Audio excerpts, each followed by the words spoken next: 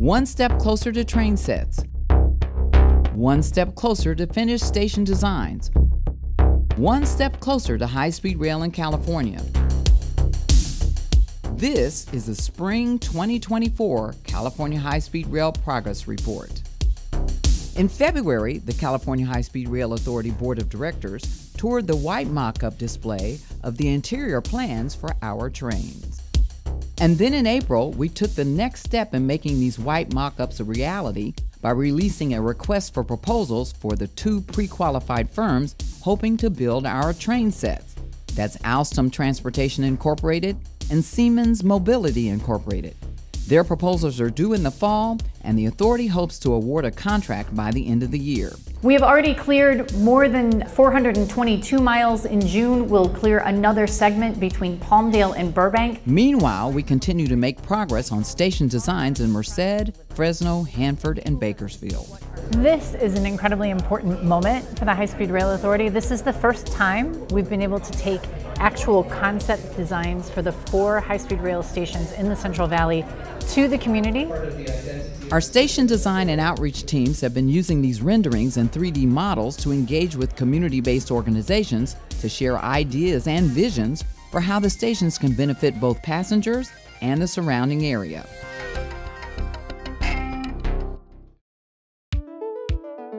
More than 13,000 jobs have been created along the 119 miles of high-speed rail construction. In Construction Package 1, one of the most recent sites to come online is the Road 26 grade separation in Madera County. Several public meetings have been held to inform the community about this safety improvement project. When complete, the 636-foot overcrossing will take cars and pedestrians over the existing BNSF and future high-speed rail tracks. Not far away at Avenue 17, concrete has been poured for abutments and 7 columns needed for the substructure of this grade separation project. The bent caps are nearly finished. That's the portion on top of the columns where the girders will be placed. And working overnight, crews installed 14 of the 28 precast girders needed for the superstructure of the Belmont Avenue grade separation. These girders are 148 to 158 feet long, nearly 6 feet tall, and weigh more than 185,000 pounds apiece.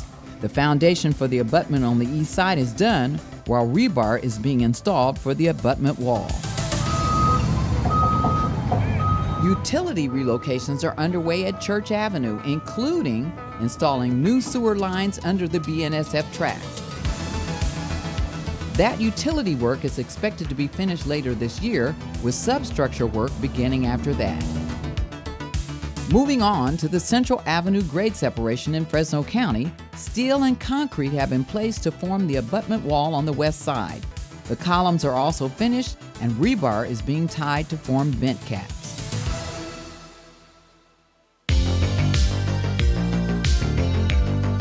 Even more work is underway in the section between Fresno County and the Kings-Tulare County line, which is known as Construction Package 2-3. In March, all 16 precast concrete girders were placed at the Floral Avenue grade separation. The diaphragms are done. Those are the bridge components that brace the girders together. Rebar for the bridge deck is being tied, and concrete will be poured in the coming weeks. Just south of there, 16 girders were installed for the grade separation at Mountain View Avenue.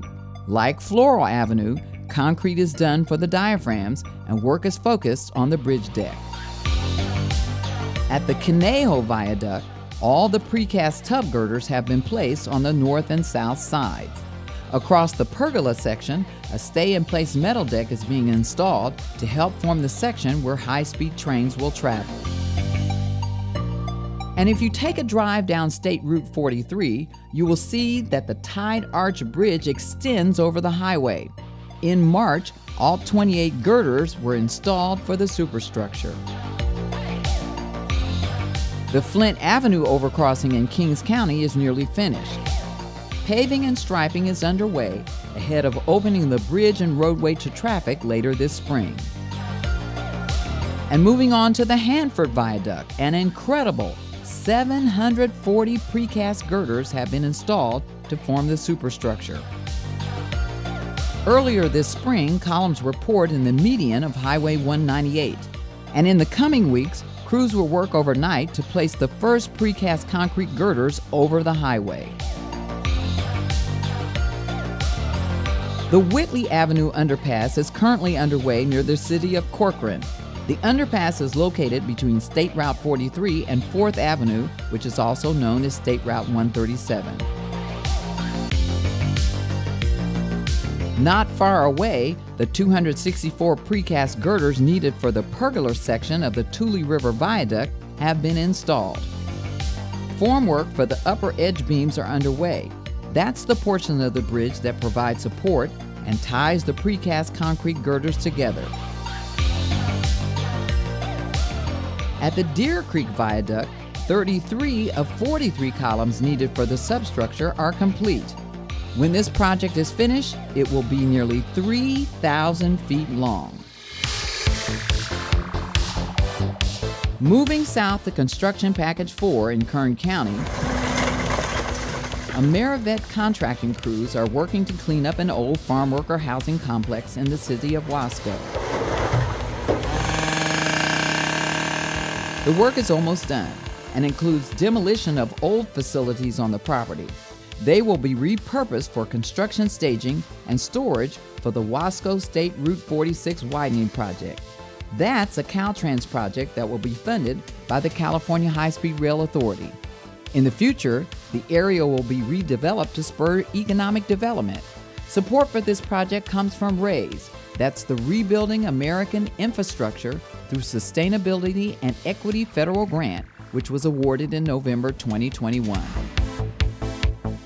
All of this is part of the forward progress of high-speed rail, a system that will transform transportation in California.